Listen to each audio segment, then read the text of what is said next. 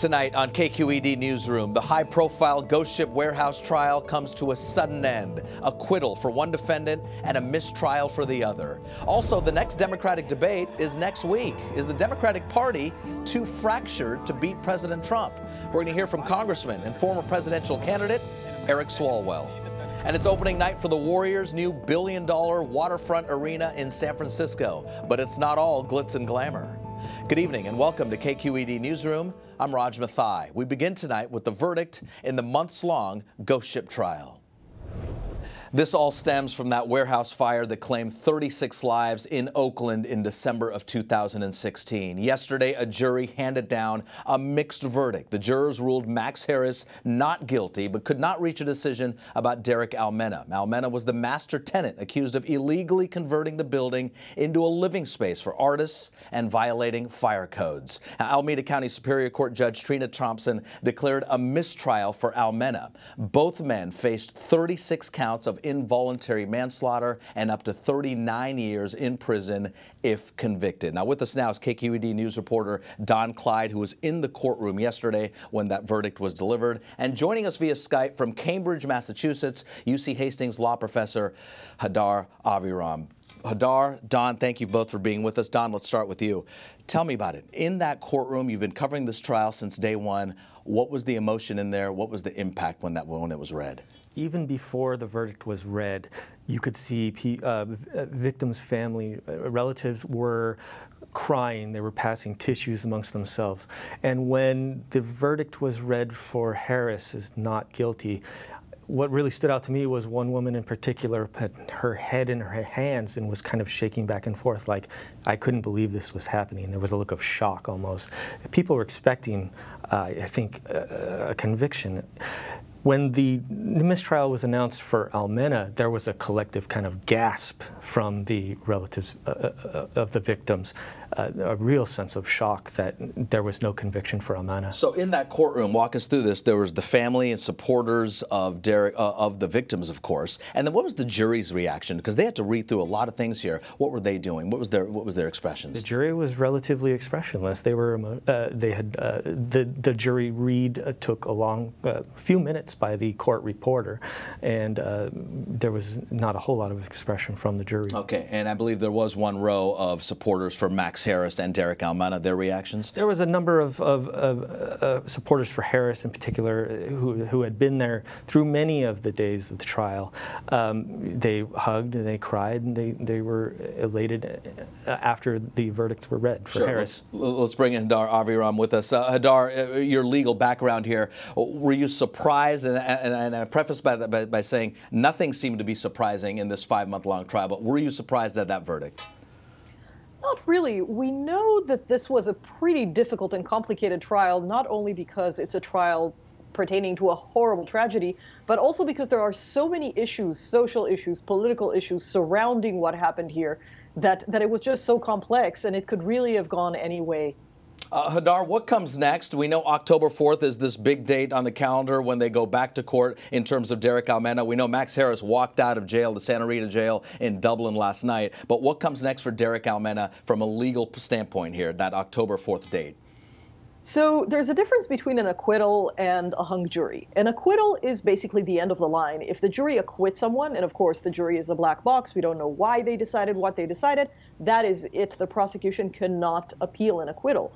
However, when we have a hung jury, that means that the jury was unable to reach a decision. In this case, from what we understand, 10 jurors were seemingly leaning toward convicting, 2 were leaning toward acquitting. They could not reach a verdict.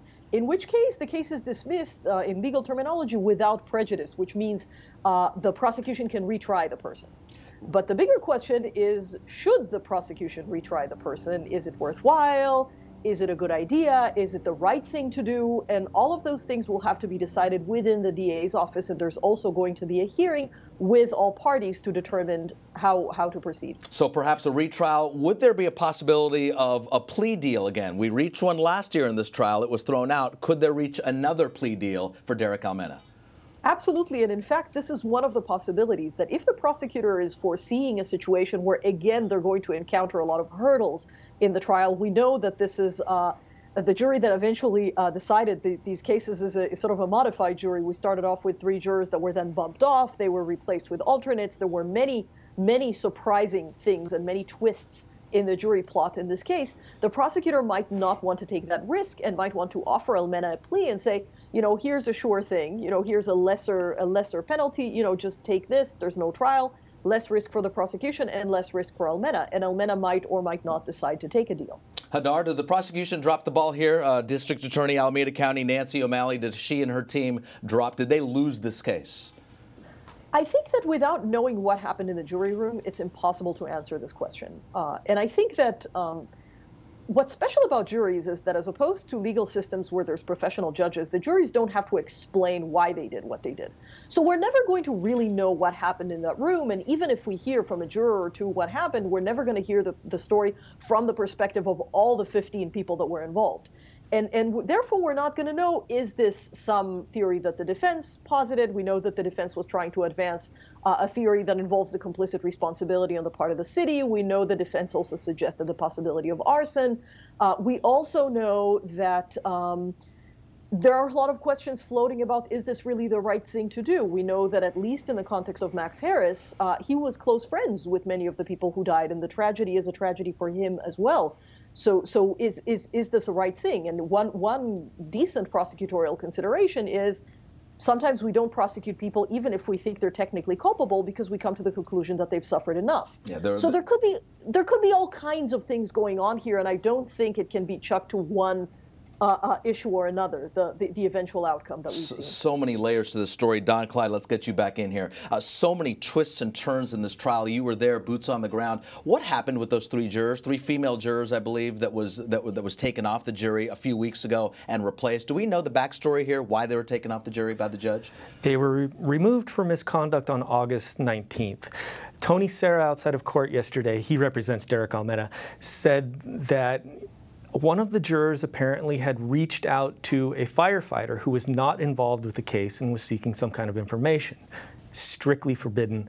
It's not entirely clear how the other 2 were wrapped into this. They could have been communicating, but that was what happened. It created a level of stress because all of a sudden you had only 1 alternate juror remaining in this case. We see so much that tragedy, the 36 lives lost, but this is also a lot more complex than we talk about. We talk about just the gentrification in Oakland, across the Bay Area, across the country, but specifically here. A lot of artists live there. There's not just one ghost ship warehouse. There's a lot of similar warehouses in Oakland, right? That's exactly right. And gentrification is still a huge issue in Oakland.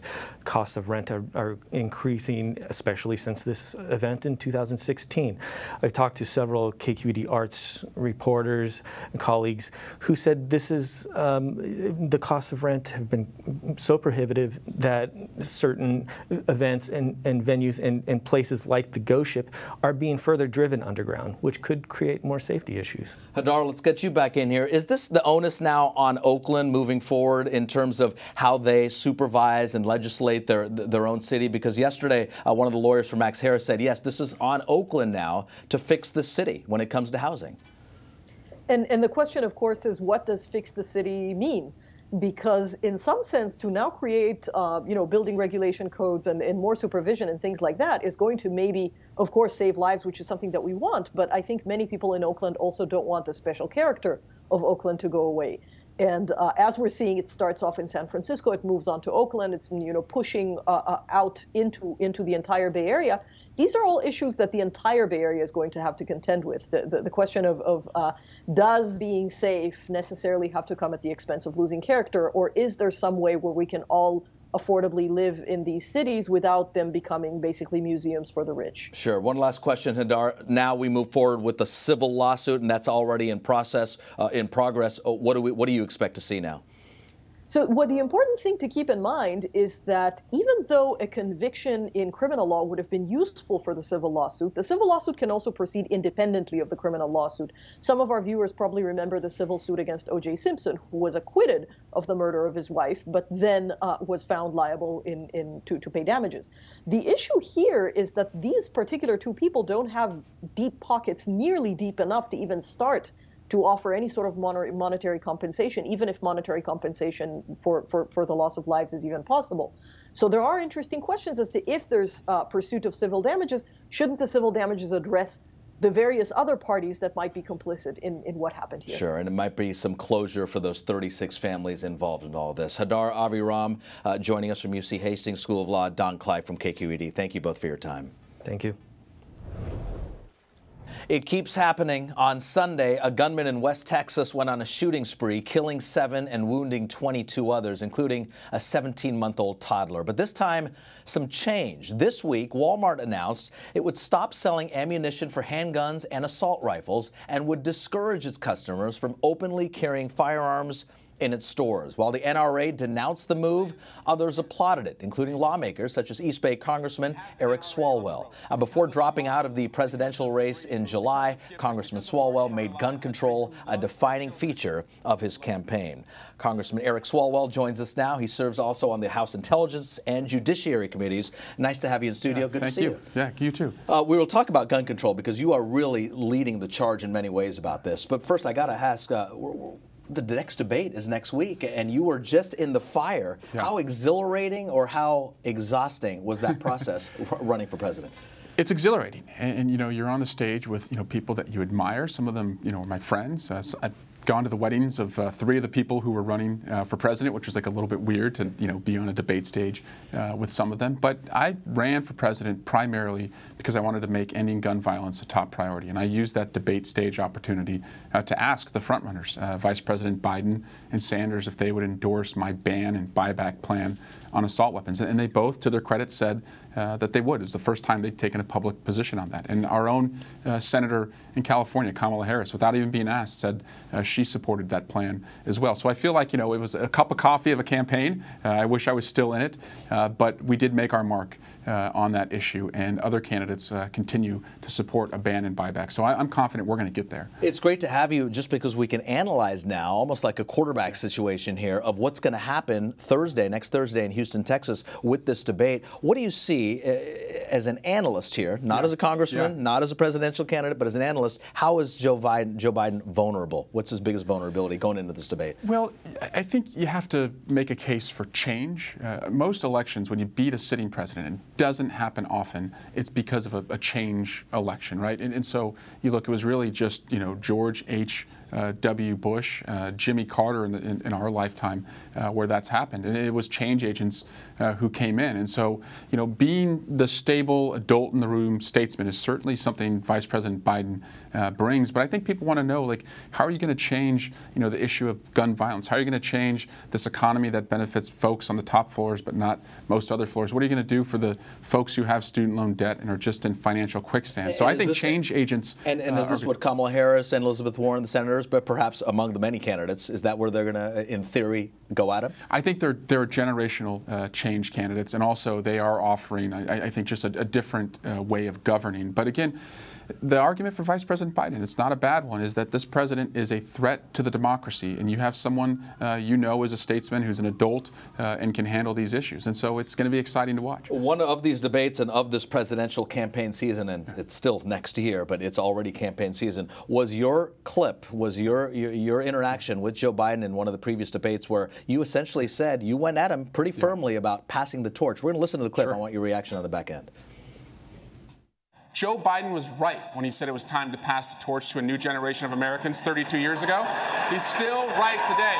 If we're going to solve the issues of automation, pass the torch. If we're going to solve the issues of climate chaos, pass the torch. If we're going to solve the issue of student loan debt, pass the torch. If we're going to end gun violence for families who are fearful of sending their kids to school, pass the torch. Vice President, would you like to sing a torch? Pass the torch. Pass the torch. The front runner, Joe Biden, still has the torch. Yeah. What happens now? He does. And he's on the debate stage, and I'm not. So, credit to him. And this may not be a pass the torch election. The electorate, it looks like, really does see Donald Trump as such a threat that I think they want to go with someone they know. And you see that in, I think, Harris, Warren, and Biden. And that's why they're hanging in there. But I still believe, though, that, voters want to know what you're going to do differently, because a lot of these problems have persisted and have gotten worse. And you know, even on climate, on student loan debt, on gun violence, Republican and Democratic administrations have failed to address those. So someone's going to have to convince the American people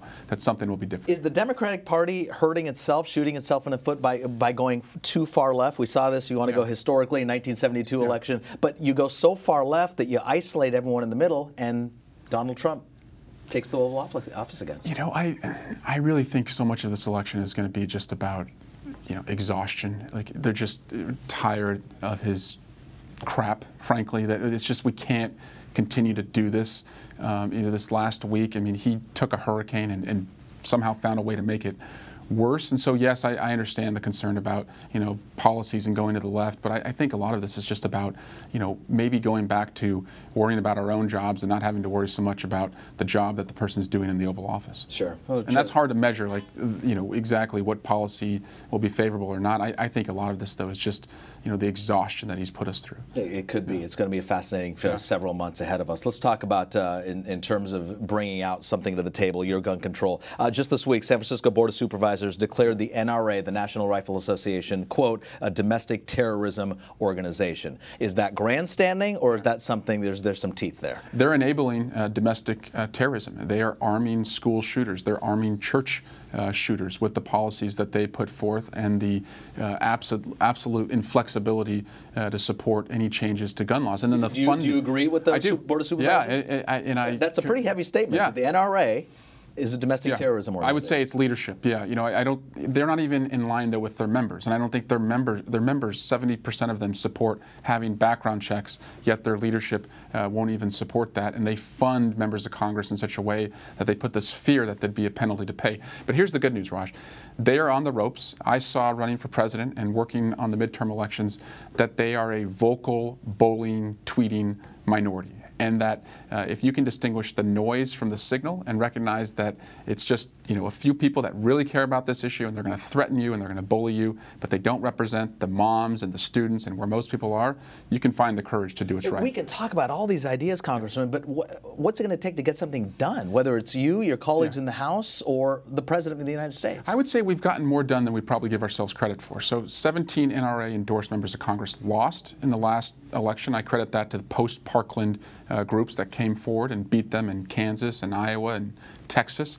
But also look at what the moms are doing right now. Moms demand action. Every day they're saying, hey, we got Walmart, we got Walgreens, we got CVS, we got these different retailers to say that they're not going to allow open carry in their stores anymore. So we're not powerless. And then locally, I really think that in the past, local jurisdictions like mayors and boards of supervisors have been afraid to take on the NRA because you know you'll get sued, and you may have a law that is lawful, but your city attorney or county attorney is saying, hey, look, if you do this, it's going to be millions of dollars of litigation against the NRA. We don't want to do that with taxpayer dollars. The NRA is spread so thin right now, I think we should put our foot on the gas and start passing more laws locally. Very nice. As we wrap it up, what's next for you? I know you're going back to D.C. in a couple of days, but what's next? Well, I'm going to continue to lead on this issue of gun safety and push my own colleagues in the Democratic Party to believe that we don't have to just incrementally take this issue on, that background checks should be the floor, not the ceiling, that we can ban and buy back assault weapons, have licensing, have insurance requirements, have red flag laws, hold manufacturers liable. Again, let's not be afraid of the NRA. We have momentum right now. Let's seize it.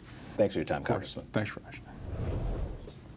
Beginning tonight, San Francisco, specifically the Mission Bay neighborhood, will change forever. It's opening night of the brand new Chase Center, a glistening $1.4 billion waterfront arena built, financed, and controlled by the Golden State Warriors. But this is much more than a basketball arena. It's a new entertainment hub of San Francisco that plans to host about 200 events each year. Chase Center is also emblematic of current-day San Francisco, a playground for the rich and powerful, just down the block from homeless encampments. Joining me now, Warriors President and Chief Operating Officer Rick Veltz. Before we get to all of that, welcome to the show and congratulations. I say this because getting anything done in the city and county of San Francisco can be challenging, and I'm being polite there. Congratulations. Thank you, and would never miss an opportunity to hang out with you.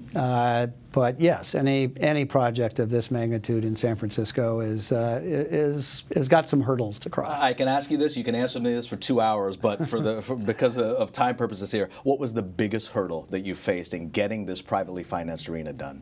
Well, I think we had to ensure that the neighbors were comfortable with the plan, right? We have our biggest neighbors, UCSF, who is operating hospitals and providing amazing medical care for people. The whole biotech community that's grown up in that area, and residents. And it's now a big residential neighborhood. So, finding a path that everyone could agree on that would protect the interests of everybody in the neighborhood while at the same time doing everything that one of these amazing arenas can possibly do.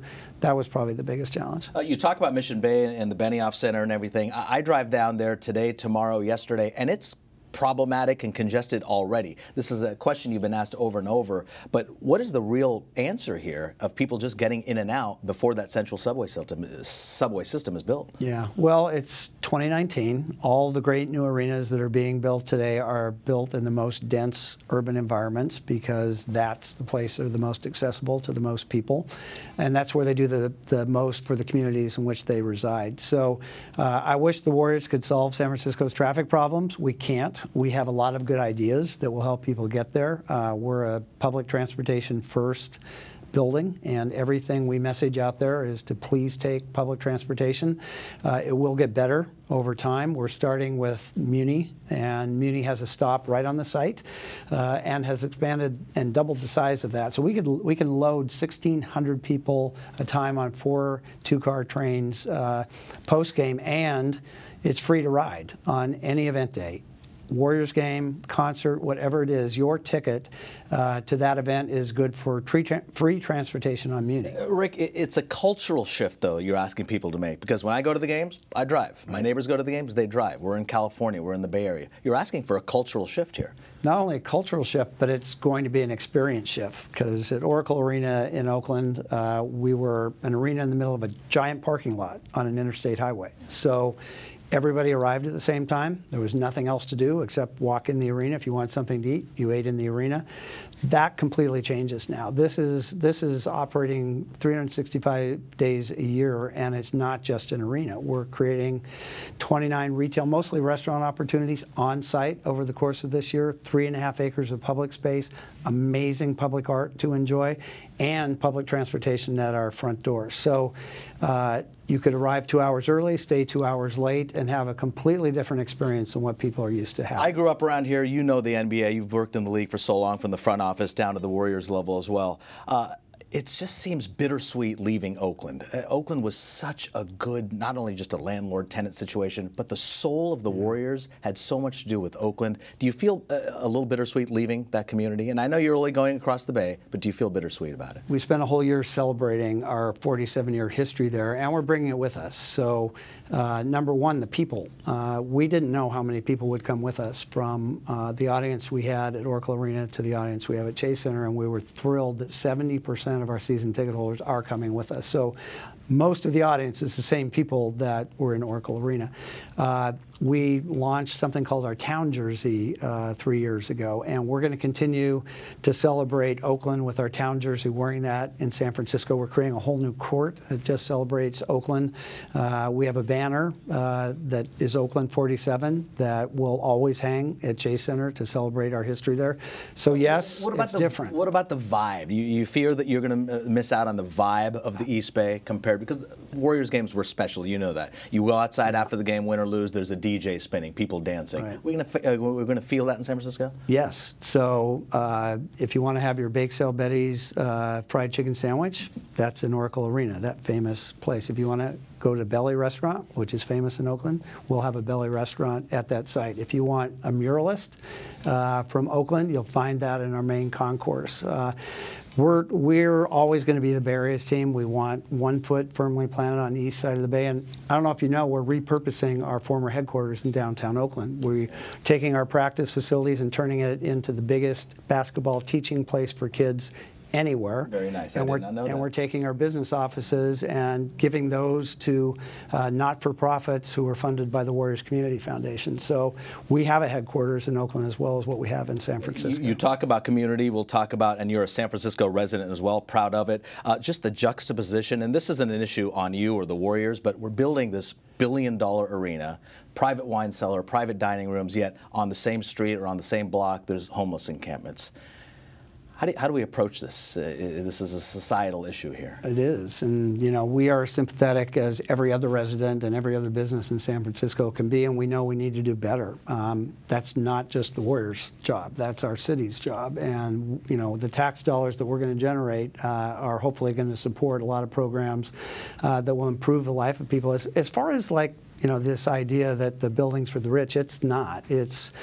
I talk about the NBA's Robin Hood theory of pricing, and that's that there are very few people who will pay an incredible amount of money for their tickets, which enables us to keep prices in the rest of the building much more moderate than they would be without those people. So there's something for everybody there. Every seat at Oracle Arena has like a restaurant or club amenity associated with it.